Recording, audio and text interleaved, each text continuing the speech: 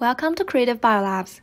We provide a series of high-quality exosome-related services and products to facilitate projects. Here we like to share with you some exosomes biogenesis and therapeutics. We will introduce exosome biogenesis and therapeutics from the following four aspects. First, exosome types and characteristics. Second, exosome biogenesis. Third, the roles of exosomes in physiology and pathology. And last, exosome therapeutics and drug delivery. Before we get started, let's first briefly go through some background. Extracellular vesicles are classified into exosomes, microvesicles, and apoptotic bodies according to their origin, size, content, and corresponding markers. The specific information is shown in the table. Exosomes originate from the lysosomal pathway and are usually 40 to 120 nanometer in size. Their markers include tetraspinins, ESCRT components, PDCD6IP, TSG101, and so on. In addition, exosomes often contain various RNAs, cytoplasmic, and membrane proteins. Today, we will mainly introduce biogenesis and therapeutic applications of exosomes and microvesicles. Extracellular vesicles are nanoscale membrane vesicles which are actively released by cells. They occur through outward budding of the plasma membrane, or microvesicles pathway, or inward budding by the inner body membrane, or axonal pathway. The vesicles formed through outward sprouting of the plasma membrane are called microvesicles. Exosomes are vesicles of endocytic origin. The invasion of the plasma membrane inward forms the early endosome, and the limiting membrane of the later endosome sprouts further to form small vesicles, leading to the formation of multivesicular bodies, or MVB. MVB is characterized by the invagination of the inner body membrane to form the intraluminal vesicles, or ILV. During the formation of ILV, cytoplasmic inclusions, transmembrane, and peripheral proteins are integrated into them. The ILV accumulated in the MVB lumen has two different destinies. One is the fusion with the lysosome, which causes the contents of the vesicles to degrade, or the fusion with the cytoplasmic membrane, which releases the vesicles to the extracellular space by exocytosis, that is the exosomes. More specifically, the role of various proteins varies in different processes in the origin of exosomes, which as follows. Loading cargo into ILV involves the ESCRT and other related proteins. ESCRT includes PDCD6IP, also known as ALIX, TSG101, HRS, CD9, CD82, etc. In addition to the ESCRT that can recognize ubiquitinated proteins, other irrelevant mechanisms can also produce exosomes of certain biochemical components. For example, in some cells, the production of exosomes requires lipid ceramide and nitrosphingomyelinase, an enzyme that converts sphingomyelin to ceramide. Related proteins include PLD2, DGK-alpha, etc. After MVB fuses with the cell membrane, exosomes are secreted. This process relies on small GTPases such as RAB27A, B, RAB7, 11, 31, 35 in some cells, or snared family proteins like YKT6, VAMP7, and so on. Microvesicles represent a relatively heterogeneous population of vesicles formed by the outward germination and fission of cell membranes, which can be controlled by membrane lipid microdomains and regulatory proteins such as ADP ribosylation factor 6. Microvesicles get involved in antigen presentation and the transfer of MHC molecules and antigens, thereby participating in immune regulation. It is also possible to directly activate cell surface receptors through proteins and biologically active lipid ligands, transfer cell surface receptors, or transfer effectors. including transcription factors, oncogenes, and infectious particles, to recipient cells.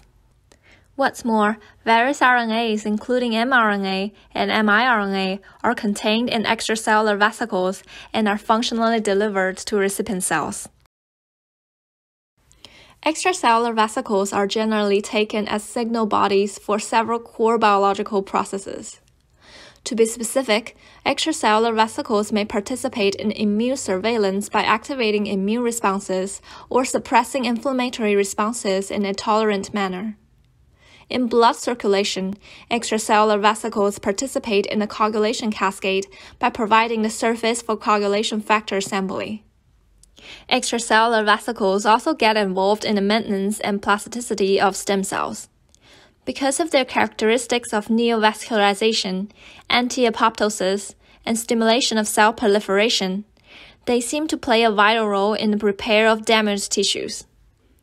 Extracellular vesicles can be used as therapeutic agents because they are secreted by most cells, rich in RNA, and capable of transferring their contents to recipient cells.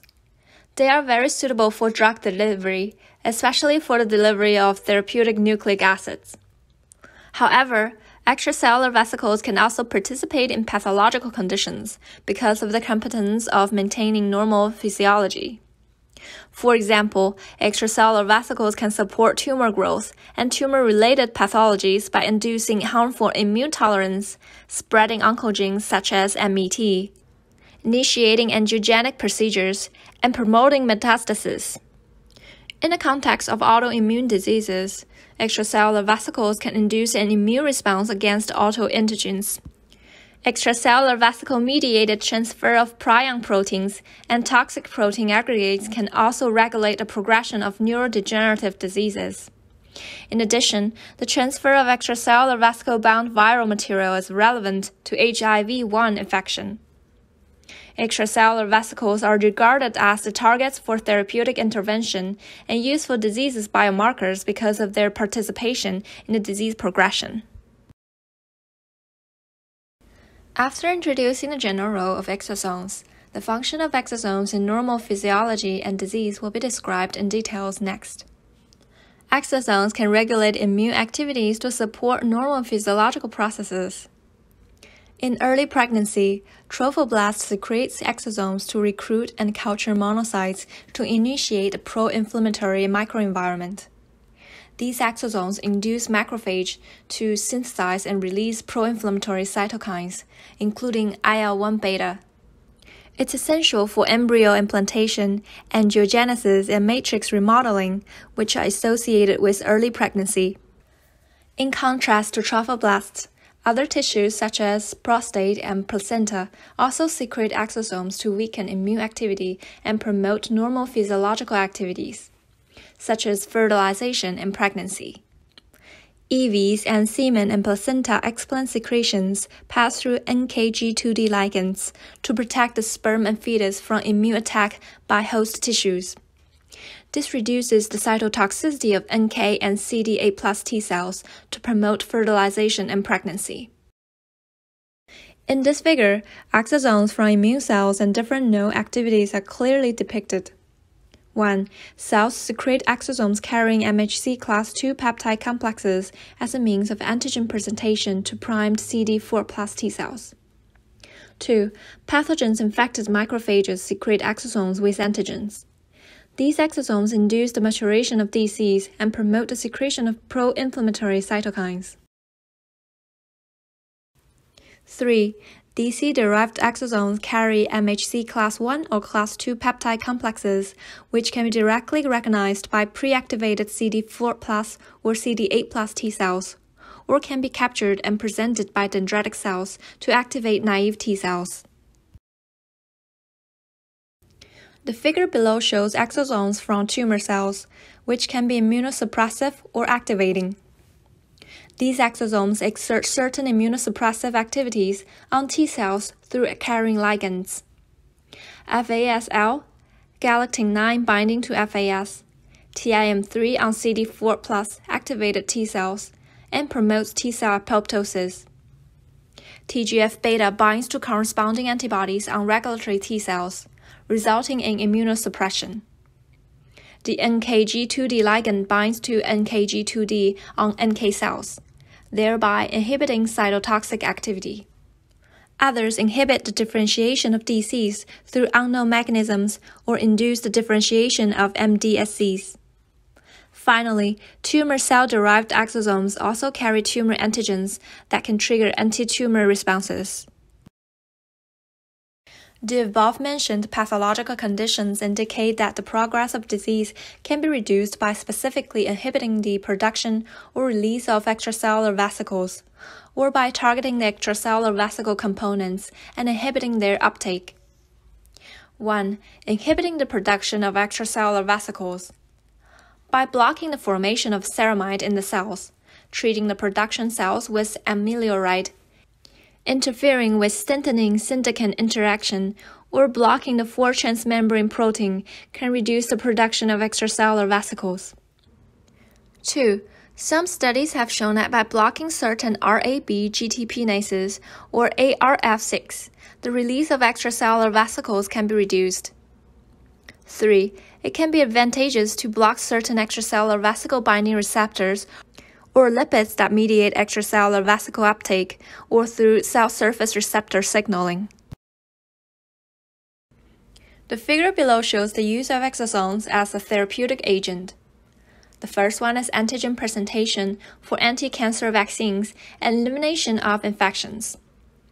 The second one is immune regulation, applied for autoimmune and neurodegenerative diseases to treat immunosuppression or immune activation to treat cancer. The last one is tissue repair, mainly the regenerative medicine applications. The figure below shows the process of exosomal administration. It's mainly divided into 3 processes: exosomes collection, sample preparation, and treatment. Sample preparation refers to the recombinant expression of targeted ligands and drug loading that is divided into endogenous loading and external loading of drugs by overexpressing therapeutic miRNAs and mRNAs. Supported by in-house scientists and excellent technology platform, Creative Biolabs provides the best and comprehensive services covering exosome sampling, analysis, manufacturing, and exosome-based applications. Besides, we also provide a series of high-quality exosome-related products involving all aspects of exosome research, including exosome isolation and purification, exosome quantification, exosome antibody, as well as exosome engineering to facilitate your project's success. If you want more information on exosomes, please contact us. Visit our website at www.creative-biolabs.com. Our number is 1-631-381-2994. Our fax number is 1-631-207-8356. Email us at info@creative-biolabs.com.